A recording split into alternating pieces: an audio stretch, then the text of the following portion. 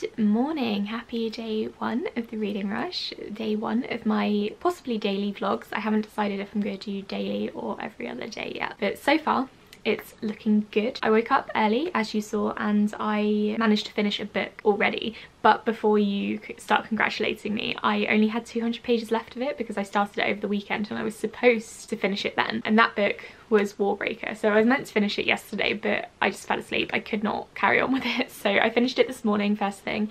And it's really not my favourite Sanderson book. I think this gave me real Elantris vibes in that it's not as well constructed and thought out, not as well edited in my opinion. And it's just not as engaging, and I didn't love the way that Sanderson continues to explain the world building right up to the very end, and it's nearly 700 pages. We were still getting explanations to the characters on how the magic system works at page 500, 600. It seemed a bit silly to me because the reader already knew all of this. We didn't need any more exposition. I wasn't very impressed by this one. I'm going to give it 3 stars. It was still an easy read. It was good. It was a Sanderson book, but it's not my favourite. But now that I've read this, I can start my next book, and that is The Way of Kings. So I'm reading this one with my friends Justine and Cassidy. Justine and I are rereading this one, and it's Cassidy's first time, so we've started a little group chat and it should be really fun to read. I think the plan is to read 5 chapters a day, so I'm just going to quickly check to see where chapter 6 starts. Okay, cool. So I need to read 89 pages today, and some of those pages are illustrated. So I can definitely do that as well as start some other books. This is obviously the first book in the Stormlight Archive series by Brandon Sanderson. The first 3 books are out. The 4th book is coming out in November, so we're all trying to catch up. I'm also going to be doing a separate reading vlog for this, I think, if I manage to get, you know, really into it, which I'm hoping I will. So stay tuned for that. I also need to finish off Burn Our Bodies Down. I've got so many plans for this readathon, guys. It's kind of intense. So I also need to finish off Burn Our Bodies Down, which I'm listening to as an audiobook because I received it for free from NetGalley in exchange for a review, and I've got 4-ish hours left of it, so I should manage that this morning while I'm working, because when I'm not replying to emails, I'm managing to listen to audiobooks again, which is really nice, because previously when I was working in the office I would listen to audiobooks during my commute. So I would listen to about an hour and a half every day and I would get through so many audiobooks. But now obviously I don't have a commute at the moment because I'm still working from home, and I think I will be for the next month or so. So I don't have a chance to listen to audiobooks, and it's only just now that I've managed to get into the routine or the rhythm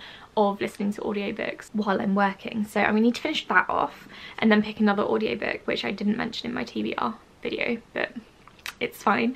And then I also really want to start The Last Astronaut, which was in my TBR video. This one is adult science fiction about people who want to save the Earth, First Contact, I think, and it's very short. This one will meet the challenge for, well, the book that starts with the.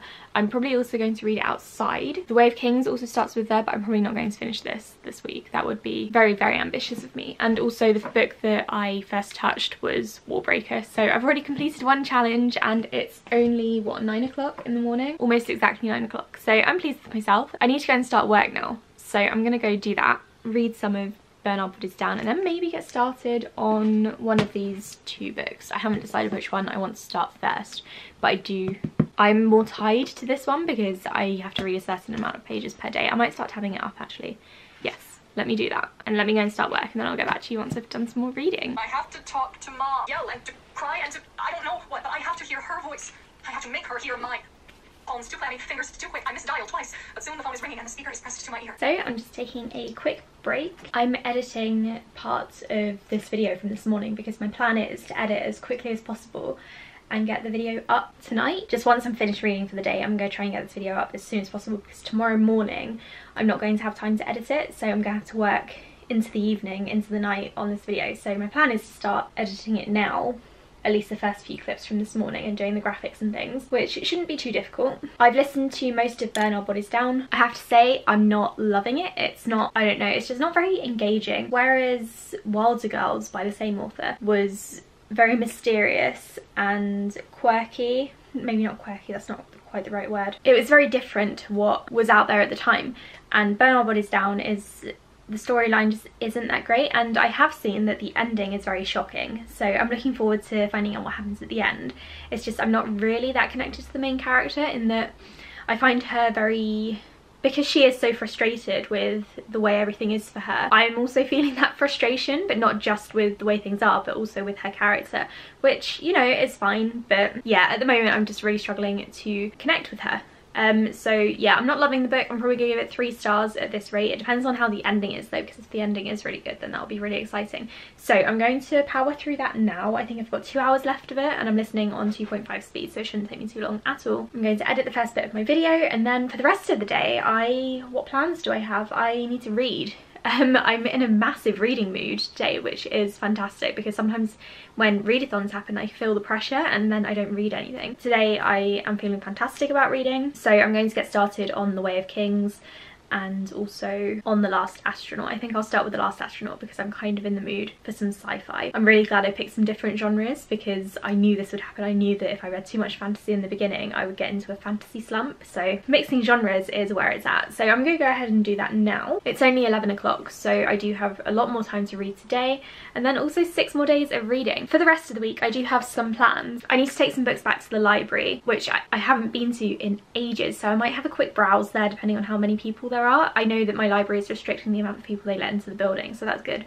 So I need to take some books back, which I think I can only do from Wednesday, so I'll probably do either Wednesday or Thursday. I'm also going to be going to a museum on Saturday. They're also restricting entry, so they're not letting loads of people in, so it should be easy to social distance. We'll obviously take our masks and things. And then also we're going to go for a walk in Wendover, which will be really nice. So I've got some things going on this week, which is surprising because I thought because of lockdown or because of COVID I wouldn't be doing that many things, but it turns out I am, so that's really exciting. Hopefully I have enough vlog footage for this week and I've got enough going on to keep things interesting. I will go ahead and edit some of my video now, and then I'll get back to you later once I finish putting our bodies down. It's lunchtime and I'm just heading outside because I've decided that I want to eat lunch outside and just chill for a bit before I have to go back to work. I get an hour for lunch, so I should be able to get some reading in then.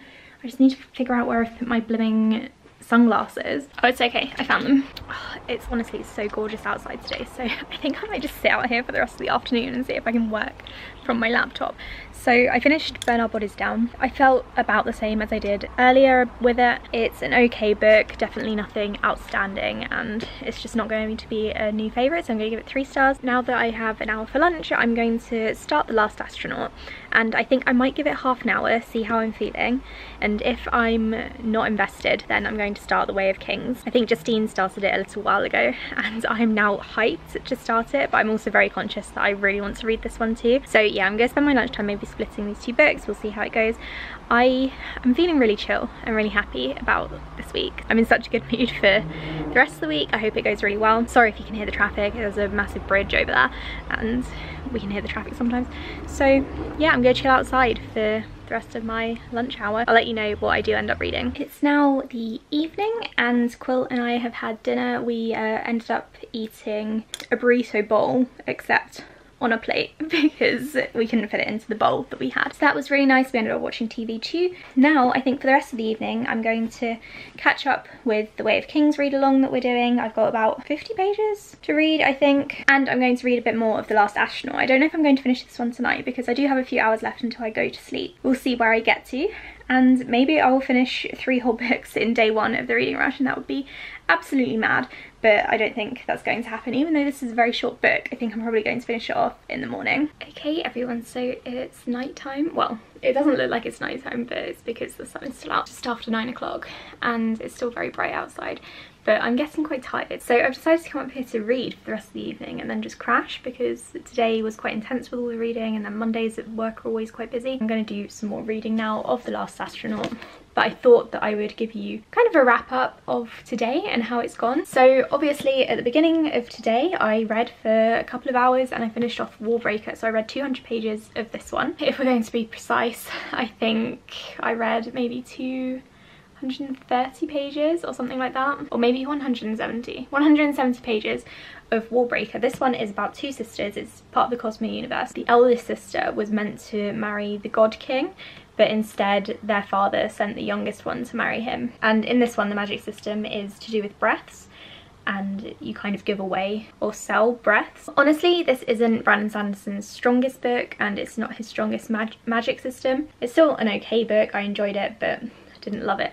So I'm going to give this one 3 stars. I then finished off Burn Our Bodies Down, which I had 4 hours left of. I don't know how many pages that is, but I will put that up on the screen so we can see my page count. This one is about a girl called Margot who has lived with her mother all her life, and she has a very tense relationship with her mother, and she one day calls her grandmother. She finds her grandmother's number, phones her, and then goes over to see her, and obviously her mother is very unhappy because she doesn't want Margot talking to her grandmother, and then weird things start happening on the grandmother's farm. And that's all I'm going to say about that one. It's a YA mystery, kind of like a body horror sort of thing, but not really biological horror. It's okay. I gave it 3 stars. I really did like the writing style, and the narrator of the audiobook was very, very good, but I didn't love the story itself or the main character, who, by the way, is either bisexual or gay. I can't remember if she explicitly stated, but I know that she is into women. Yeah, that was a bit disappointing, but to be honest, because I didn't love Wilder Girls, I didn't expect much from that anyway. And then continuing on with the Brandon Sanderson thing, I read 89 pages of The Way of Kings. I'm really enjoying it. Obviously that's less than a 10th of the way through the book, so I don't have much to say on it.